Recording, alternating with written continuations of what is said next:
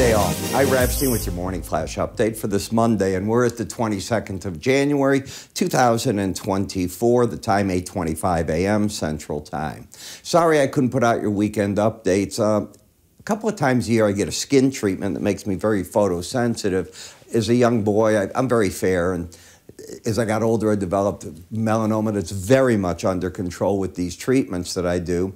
And sometimes I just get so photosensitive, I can't even be under the camera lights. That's what happened to me this weekend. Other times I can do it. You just don't know. It depends how it reacts. So I apologize. What a weekend for weather, right? You know, I live in Chicago, literally around the lake. And when I say around the lake, under an hour away. We have what's called the snow belt. It's how everything goes over. 35 inches of snow in Michigan City. Reminded me of New Buffalo when they were getting all the fans out there to go into the stadium and free up the seats. It was that kind of snow. We'll be coming to an end. We're going to be in the 40s and now rain. But what about these markets? So let's take a look for a moment here at the news. The Conference Board's going to come out with their leading, lagging, and coincident indicators at 9 o'clock. The Bank of Japan and the European Central Bank meet. Bank of Japan tomorrow, European Central Bank on Thursday. I expect both to sit tight. This is a huge week for corporate earnings, and Ron DeSantis drops out of the Republican bid for the U.S. presidency, which means it's now a race. I don't know how much of a horse race, but it is a race between Nikki Haley and ex-President Trump.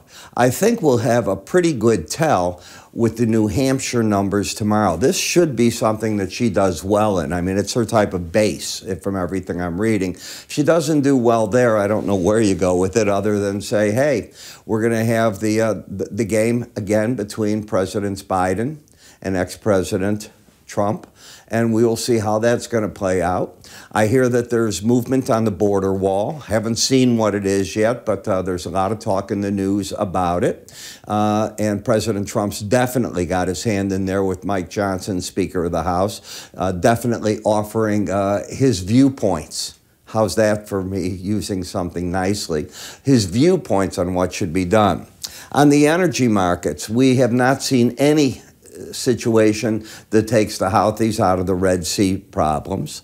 What we are seeing is a little bit of a bounce today. It's interesting because you have one part of this that shows how world trade is getting crushed by what is going on. I wrote last night in my full research about the cost of shipping, how they're up 17 to 30%, depending on what you're shipping, where you're going with your ships, and so on, cost of insurance. And that's going to be passed on to the consumer where contracts allow that to be passed on.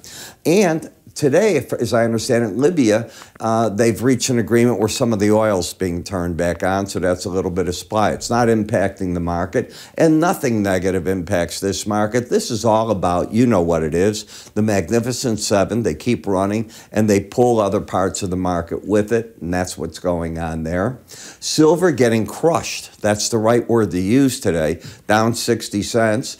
Copper market getting hurt. This is, again, Dr. Copper. It's telling us there's something wrong with the industrial part of the markets. When you look at Bitcoin, it was just down over $1,000. In fact, it was down $1,200. And that's a market that just fell in a week from 49,400 to 40,300. You think that's for the faint of heart? I don't think so. Bonds and notes giving back, if you will, a little bit of the yield that they picked up last week. Very flat market that we have in the grains at this point in time. Now, I cover all this in the morning and give you trade ideas each and every time that I possibly can in what we call our morning combo. So let me tell you how this works. At about 5:15 in the morning, right in there, I start recording and I review for you at least 40 charts on all the futures markets. At 9 o'clock, I come back at you and do the same in ETFs, individual stocks, and spiders.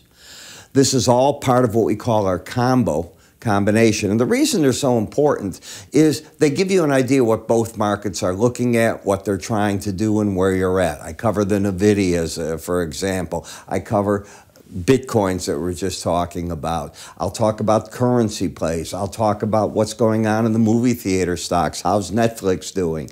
So on and so forth, all through that. So If you're looking for a trade ideas, I mean specific, stop orders, where to come in, short-term, long-term, cover all this in both of them, why don't you give it a try?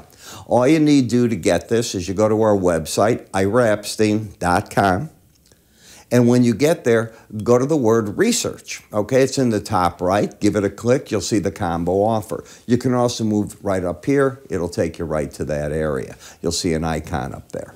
I'm Ira. I'll catch up with you at the end of the trade day. You have a great trading one yourself. Talk to you later.